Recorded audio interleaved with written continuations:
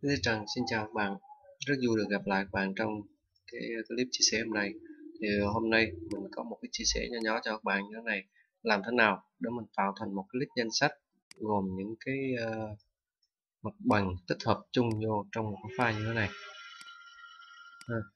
Cái này cũng dạng như là block thuộc tính. Thì để làm thế nào để mình tạo ra cái này, thì trong phạm vi clip hôm nay thì mình sẽ hướng dẫn cho các bạn cách tạo. Để tạo cái này thì đầu tiên các bạn gồm phải có cái gì. Ví dụ như ở đây mình gồm có 4 cái đối tượng này. Một là mặt bằng này, hai là mặt đứng này, ba là bên trái, bốn là bên phải. Thì bắt buộc mình phải có 4 cái đối tượng đó. Thì ở trong này mình ví dụ luôn.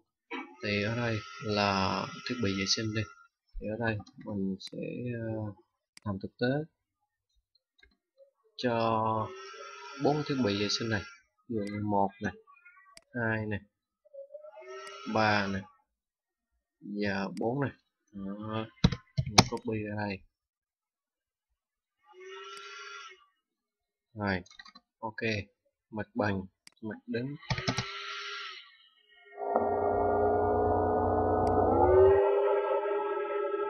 Rồi, giờ thực hiện như thế nào?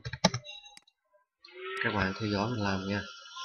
Đầu tiên, các bạn tạo cho một cái mặt bằng này cho một cái thành một cái block mới đi.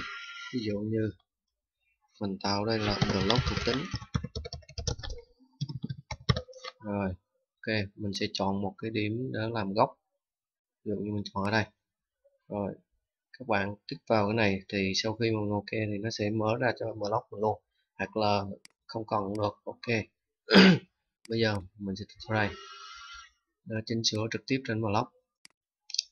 Khi mà kích vào trong block thì nó sẽ gồm có một cái bảng điều hướng xảy ra. Ở trong này nó gồm có nhiều tab, tuy nhiên mình chú ý tới cái tab parameter. Parameter. Đó, ở đây thì mình làm như thế nào? Mình sẽ vào cái visibility này, rồi mình sẽ chọn một cái điểm. Đó, cái điểm này tác dụng của nó là cái gì? Cái điểm này có nghĩa là sau khi mình kích chỗ này nó sẽ hiện ra cho mình được nhiều cái đối tượng khác nhau. Đó. Rồi ok, tiếp theo các bạn đóng lock lại. Rồi bây giờ mình sẽ copy cho các bạn ha. Thứ nhất là mặt đứng này, thứ hai là quay trái này, thứ ba là quay phải. Mình sẽ copy ra cái đối tượng này. Rồi mình sẽ vào